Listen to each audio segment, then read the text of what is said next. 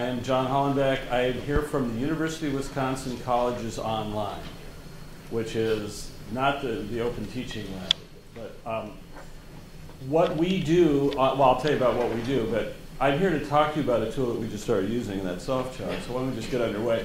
I love the format of this thing. It makes me want to talk really fast, get out of your way, because I'd be interested to see what your experience is with this particular tool. But I will say one thing, and I hope this is the theme that comes through in this presentation. Too often, as instructional technologists / instructional designers, we give you solutions and then look for a problem for them to solve. Our adoption of SoftChalk was very much the opposite. We had a major problem to deal with. We have a major problem to deal with. We are an online institution. We have all our classes have to be taught through media. And so we need to make it as good as we can and as engaging as we can. So we were looking for a solution to a problem, and I think that's a really important distinction, one that I think will honor. So yes, as John said, we're going to talk about what we wanted, and we're very much a collaborative group where I work, so I tried to weed out most of the I's here. What was tried, what happened, what we'll do next, and we'll play with this thing. So I'm going to start my magic presenter countdown, because it'll start buzzing in my hand and tell me to shut up. So what I wanted, forgot to get it there, we needed a content object repository, and I will explore what that is in a minute. But again, we are teaching a lot of classes. We have, well, I'll tell you what we have. But so we needed a content object repository, and we did more active learning in our classes. Online learning, I was telling John, when I was a grad student here, I got my PhD here in the 90s, and I actually think I taught, or I was a graduate assistant on the first online course taught here. I had to set up the server and everything else, but it was the adult independent learner with Cher Gibson, bless her heart. And I did my dissertation on it. But it's been going for a long time, and it's been a tension of tools versus wants as far as active learning versus presentation methods. So we really want to get into more active learning. So I'm with the UW colleges, which is in the system. We have 13 brick and mortar campuses across the state. That gives you an idea how spread out this is, because that is our that is the faculty that we work with. So my trainings are a little different. We don't say, let's all get together for bagels. We say, let's fill out travel vouchers for bagels. And we are right here. I love that they gave us a new graphic. We used to have, the old graphic had online as literally a biplane flying somewhere over Marshfield with a banner behind it saying UWC Online. So at least now we're a place. I was told later, they said we didn't want to associate you with Madison because that makes everybody mad. So who knows. But anyway, we serve about 14,000 students. We're a transfer institution. 1,000 of our students are, well, we'll get to that in a minute, but our students are basically to get into your university. They're taking their first 2 years with us. If they graduate with an AA from UW colleges, they're guaranteed a seat in a UW somewhere. So that is our primary mission. We also do offer the AA degree, and there are people that stop out there, but typically we transfer on. Online is about to become the 14th campus. We originally started off as a service for the campuses. Online literally began as the way to offer classes that were under-enrolled on physical campuses. And we have slowly evolved into our own thing now. So we have 130 classes that are totally online being taught in a rotation. We have 2,000 students. And if one thing I want to wear you out about, we have 10 different semesters that we deal with. We have 3 going on right now. So if I look a little harried, that's why. So we are trying to configure our accelerated courses. We teach everything from 3-week semesters to 16-week semesters, and play them around, and our different clientele. We teach 500 of our students are from the UWs who want to pick up a class in winter or in the summer. And I understand you're all starting to think about that market for yourselves. So that's kind of our makeup. Our courses are developed by a lead instructor with an instructional designer. We have 4 instructional designers. Every course has a lead instructor that makes a master course. So we'll talk about that model next and how that looks. And this gives you a sense of what our problem is. So we make a master course. We're teaching a 101 course. We get together with the lead instructor and the instructional designer. We don't pay them a lot of money. And I will get that up front. This is not a, like, wow, what an honor to be a lead instructor. No, you get a couple $1,000s if you're lucky. But we get together, put the course together, make a master out of it. That course is then copied into sections every semester after semester. And I can hear my professors here saying, modernist education, lockstep, lockdown curriculum, and you would be right 5 years ago. Faculty now have the ability to modify their courses as they want, but so many of our faculty are IAS, they're just hired to teach that one class. We don't want to hand them a blank shell and say, here, make a course. We also, frankly, need to have quality control. We are a cost recovery unit. We need to make sure everything goes out looking at least at a baseline the right way. So we will help people customize courses, but a lot of people just don't, a lot of our faculty don't have time right now. For their tenure faculty on a 4-course load, so forth, so on. So this kind of works. It looks scary. The biggest problem we have, and this gets to the content object repository, is we don't have a central location for our content. And that's what I wanted to solve first of all. When I came here, I said, where's the learning object repository? Because I worked with Canvas, I can tell you stories, and I worked with Blackboard, and we had content repositories where you could put a piece of a document and then it would be shared throughout your system. We didn't have that with the Brightspace that we bought, or it used to be called V12. So I was aghast, of course, because the real advantage of it is, right now, if we make a document and put it in a course, and it's in every course, let's say that this instructor finds something wrong with it. We have to go into every course and fix it. And then we have to make sure to remember to go back to the master course, otherwise the mistake gets copied again. That's a problem.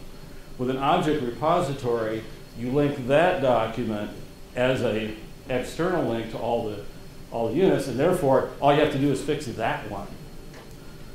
And so then you fix your course. You say, well, okay, big deal. It's a big deal. That's a lot of our time right now. So what we wanted was a solution that worked externally to the learning management system, because that's just what we needed to do. We wanted to be able to edit and revise once. And it would also be nice if we had reusable learning objects. You can see that I've been in the business for a while.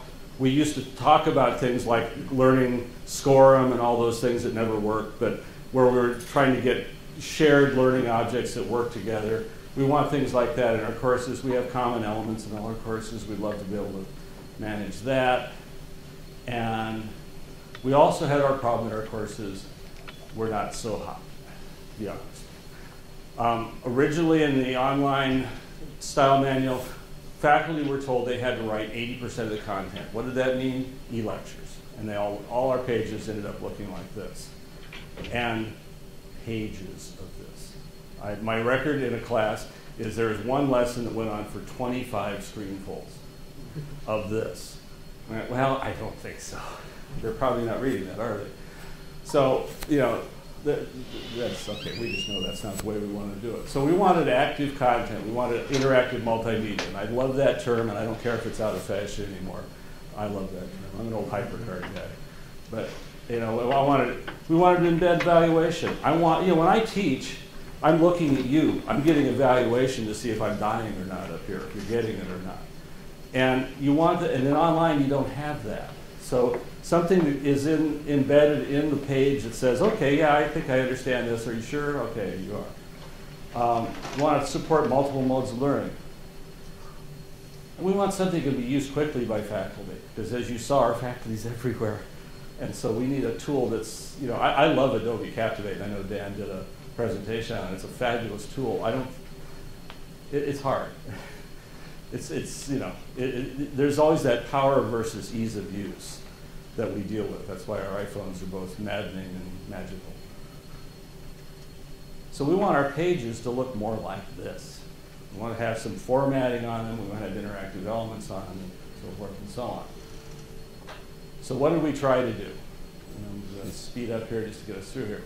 Well, we tried with the content object repository to find a way around the limitations we had with Brightspace. And so we did a little hack here. we put in every one of our courses a resource center, and it contains student resources, and it contains basic how-to-dos for Brightspace, because our students, again, are typically remote, and so they need some help. This is in every course. So we thought, well, this is a prime example of how to do a learning object. This is what a learning object repository should do. This is content that's the same in every course. We should put it in one place and edit it. How do we do it? We want these pages to show up the same for everybody. Well, we discovered that in Brightspace, there's a little thing called the shared directory. This is not what it was meant to do. But we can put the resource center in here and share it out with all courses. I thought, good for us. We thought, this is really cool. Now you'll notice that below it, and this I know it's real low, but there's something called archive. Welcome to a lesson. What we found out, don't you hear what it does there? I used to teach with HyperCard, and I would actually bug my stacks so they would make noise like that if somebody got ahead of me. Anyway, so what we discovered, though, was one day we went and so we had an email, a help ticket saying, why does the welcome document in the Resource Center welcome me to the introduction to jazz? I don't know. Why would it do that? Well, it turns out faculty can edit these documents because of their rights. And so that's really not what you want in a learning object repository. Is our jazz professor, bless his heart, is 87 now. And he's in Russia on vacation teaching his jazz class. The guy's unbelievable. But he just saw, wow, great, a new thing for me to introduce and welcome people to my course. And so he changed it. I said, Bob, you changed that for the whole campus. He went, well, why did you let me do that? I said, well, that's a very good question. So that was the limitation of that. The other thing that faculty can do is they can erase the whole darn thing. And that's not good either. So, okay, that didn't work. Another thing we did with content and everything else, of course, is nagging. IDs are nagging constantly. I want more pictures, I want more videos, I want this, I want that. Well, that only goes so far as well. So none of this was particularly working. So what happened? Well, we had a wall to get over. And so I went to CIT and I said, buy the learning object repository. No. All right, fine. Then I thought, okay, let's wonder, oh, I hit the wrong button. Silly thing. Okay. La la la. Give away everything. So use Google.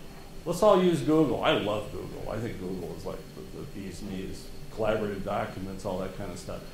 Problem with Google, and our English department uses Google as an object repository. They on their own went out and made Google sites and put all their stuff in there. Well, that's great, but we can't be sure they're going to let us use Google in our system. They don't, it's not supported and it's not really enjoyed. So I thought, okay, what else we got? We got SharePoint. Okay, that's funny. That's never going to work. And so what did I do again? I asked for learning object repository, and I got yelled at. And I thought, okay, this is no good. Well, I was rooting around somebody who'd left in their files, and I noticed that they had a single license for SoftChalk. And I thought, oh, I remember. They were really interested in this, but it never went anywhere. So I started to investigate it. Basically, then I played around with the free trial, as you will, made a course, put it in there. That led us to buy SoftChalk Cloud, which is a place for us to put all of our courses. Let's try it out. We piloted courses this last semester. This is a new tool for us. It's a 12-year-old company, but it's a new tool for us. It worked. It frickin' worked. There were no problems. The only problem that happened is when I messed around and tried to do something fancy. That was easily fixed. It worked. So we committed to it, bought the full package, which is the private cloud, and the private cloud gives us full administrator control over it and a lot of other nice things. So yay, it all worked. End of process, I hope. So what's next with this thing? Our road forward with SoftChalk is we're putting all of our new content for all our new course developments into it. We are on a cycle where we redesign courses about every 4 years maximum. Every new course design is putting content in SoftChalk. So we have centralized content database. We're getting our lead instructors up and running on it, and that's going on right now. Eventually, we'll have accounts for all faculty, because again, I said faculty should be able to put in supplemental material, their own version of material. We will give them the ability to do that. We can assign rights by course with this thing. We're developing a design language for it. You'll see that it's a constrained, template-driven piece of software, and that's its strength and weakness. It has LTI integration with all learning management systems. So in other words, if you put an evaluation into a lesson, that will go into grades. That will create a grades slot, and that is very nice. It's a little, well, no, it works fine. And we're eventually going to get then back to our creating course objects. All of our stuff, our resource center-like stuff, is now in SoftChalk and is going there. So that is that's where we're going with it. So we're at the point now where we've piloted it, it works, we've committed, and we're in 2 weeks. I'm having faculty in, and we're going to have a full training session on using this thing. And eventually what I want to do with it, and this is something I saw at a DT now, I think a couple of years ago, is I want students to use it. I want students to have this as a resource to do rich media. Okay, so that's the basic idea. We're going to play with it. My last thought about this is that what we've always wanted in education is a combination of power and ease of use. And I referenced HyperCard. That was HyperCard's genius. This is pre-web and pre-everything else. It was easy to use. It did lead to a lot of bad software. I always said it made the easy part easier. And that's true with all these things. But it was an entry point. And with the web, we lost those kinds of tools. This is kind of a step back. So I invite you to pull out your device. I wonder how it's going to, I think it works fine on the service. And go to softchalk.com. Let me go to softchalk.com.